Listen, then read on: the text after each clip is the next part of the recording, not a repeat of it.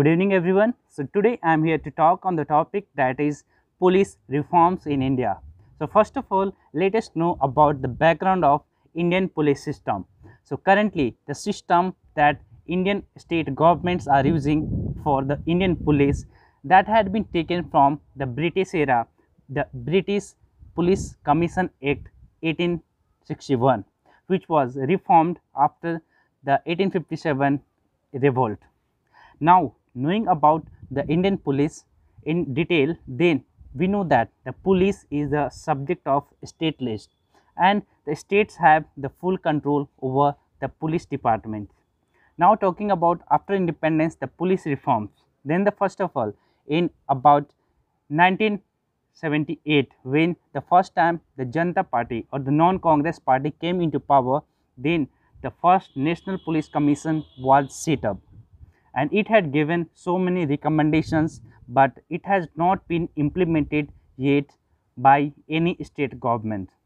Since 40 years, it has always been talked that we need police reforms, but no state government have adopted any of the provision of the National Police Commission, which was established in 1978.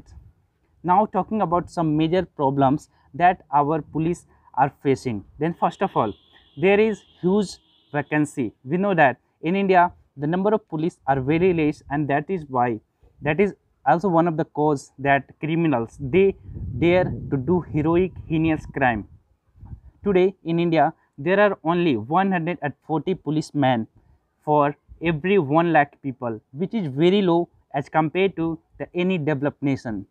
The other problem, that is the weaponry system that police are using are out of date.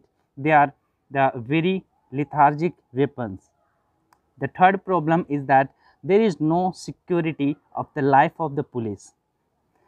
And other problems are due to very less salary of the police, in the especially in the lower ranks. There are prevalence of corruption in the department. So all these are the basic problems that our police are having in present time. Now let us talk about the way forward or how to improve them. Then the first of all, the government of India, they must bring a very great police reforms, and more than bringing a reform, the implementation is required, and there should be the state and center assurance that every state should adopt the particular reform in the police department, and it should be ensured by the central government.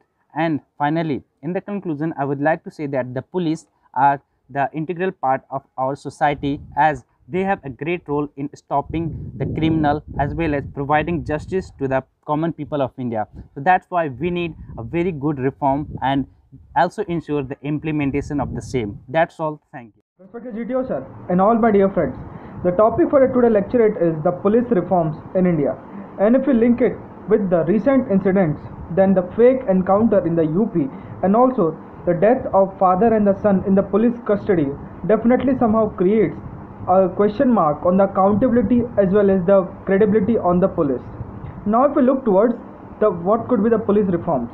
So according to the Vora committee, there is a close nexus between the politicians, government individuals as well as the criminals. So as we all can know that because of the criminalization of the politics, more and more criminals are entering into our mainstream society or the mainstream governmentship, and because of that they use the muscle power or any type of power to diverge these police persons and take or make their own way, because definitely the police also have some of the limitations and at last they have to follow their supreme orders. So we can say that by decreasing the criminalization of the politics and bringing the new youth that have a clean future or clean background definitely can have a greater impact. Now the second one is the overabundance of police, overabundance of people.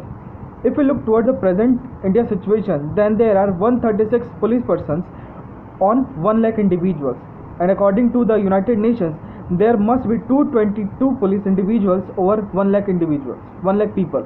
So definitely we can see that because of overabundance also, we can see that most of the criminals get the free hand. Because of that they are not able to easily get caught. Apart from that, if we look toward the other cases, then the police is not accountable for any criminal incidents. For example, if the fake case has been made and the individual has been charged or has been jailed for around 4 to 5 years or has been tortured by the police, whether he or she has not proved his guilty, then there is no such regulation that police must also be fined or should be charged. So definitely this somehow creates or gives a free hand to the police to get all its weight done. So the police should be most accountable, and through the senior officials we can take their accountability. Apart from that, regular reports of the police actions as well as the cases that are filed and what cases are solved, we can definitely, through this we can make the police accountable.